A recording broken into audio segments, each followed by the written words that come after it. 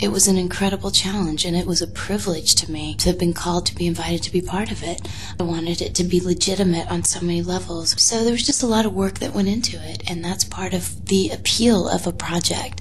The more that it requires from you in terms of learning and growth and altering your physically and learning new social references and changing the way you speak and things like that. I mean, that's opportunity to be creative.